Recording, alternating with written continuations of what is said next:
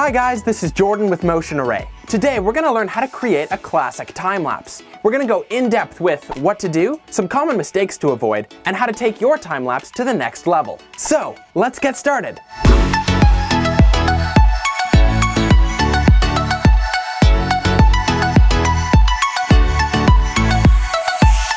So we're going to get right into it. How do you actually create a time-lapse?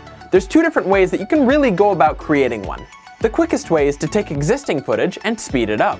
Not really the greatest, but it's still technically a time-lapse because even video in and of itself is just a bunch of still frames played in succession.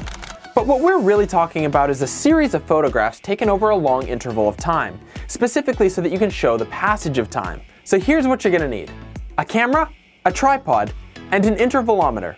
Just like its name suggests, this device is an interval meter, something that measures and tells your camera what interval of time to shoot at. It's really the key to getting a really smooth time-lapse because it spaces out perfectly when each shot is taken, making the speed of your resulting video perfectly consistent. You can get away without it if your camera has a time-lapse function built in, like most modern smartphones. But for cameras that don't have this function, your footage will end up looking kinda bad without an intervalometer. Place your camera on your tripod and set up your shot to take a picture. Plug in your intervalometer. And if you're trying to get stars at night, you might need to switch your camera to bulb mode so that the shutter can stay open longer.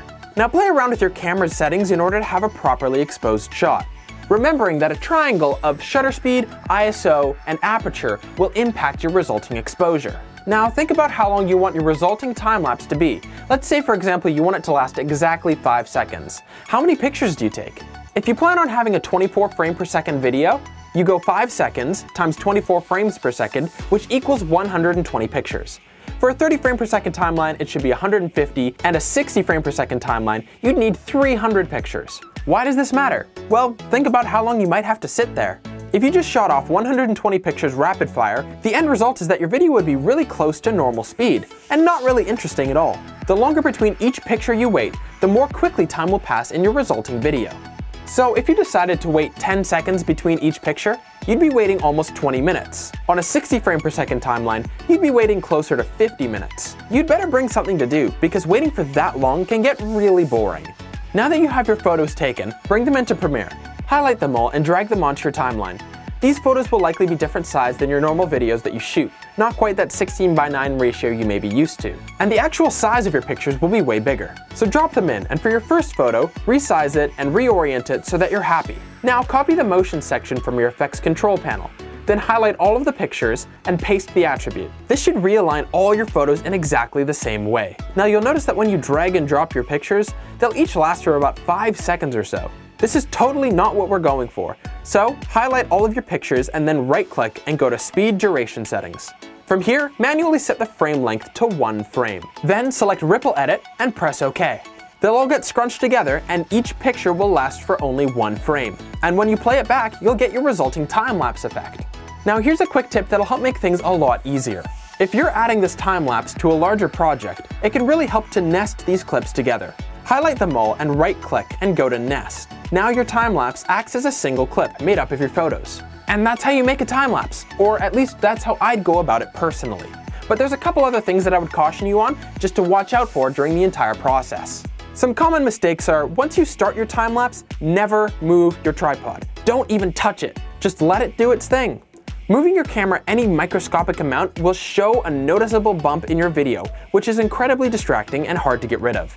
Secondly, never use auto settings. Make sure your controls are all manual. Any exposure changes in between pictures, even if done automatically by the camera, will look like garbage in your final video. So keep everything consistent. Finally, check on your time-lapse from time to time during the process. Your camera will likely spit out an image to review before taking the next one. If it just doesn't look as good as you liked, or maybe you left the lens cap on, shutting everything down early and starting again is a way better solution than waiting an hour only to realize you just don't like it enough to put it in your final video. Now, we've learned what to do and what not to do, but how do we make our time-lapse stand out from the crowd? Let's go over some tips together. Composition. The key is to not rely on the fact that you're going to speed things up to wow your audience. You need any one of those pictures within the time-lapse to be noteworthy on its own. Use composition guides like rule of thirds and leading lines to make your picture awesome. Need a refresher on composition? We actually did a video on that. Take a look if you want, and the video link is in the description below. String 300 well-composed and amazing pictures together, and then when you add motion like wisping clouds or stars, that will only increase the wow factor. And that's the other thing, stars. They're awesome, but sometimes really hard to get. It has to be a really clear sky, like no cloud coverage. And there has to be very little light pollution where you're shooting.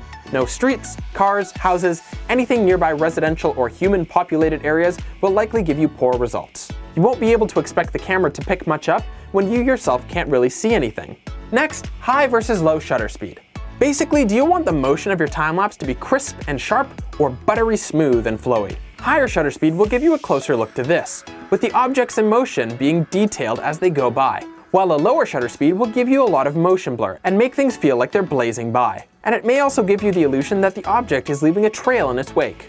This decision is actually up to you. What do you like better for the shot? What kind of an aesthetic are you going for? My suggestion? Try them both out, as well as the rest of these tips to try and get better at time lapses. It's really an amazing feature to add to your video.